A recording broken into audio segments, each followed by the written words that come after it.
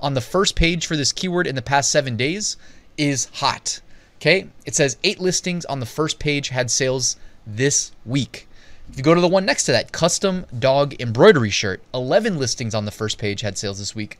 The one behind you, it says be kind. And then underneath in small text, it says ... of a bitch. Pretty funny. And this has a good sales signal from the last week. So it's basically doing the hard work for us, guys. It's looking at niches that are selling, that perhaps are seeing an upswing, an uptick in interest in the last 7 days. Remember, when you go do trending research, guys, if you're looking at the past month, you might not get as valuable of a signal if you look at the last 7 days, for instance, like Insight Factory tends to do. Cookie Mom, Mama's Boobery Brewing Co., always on tap, just some random stuff. I eat cement. Damn, I might have to call in thick today.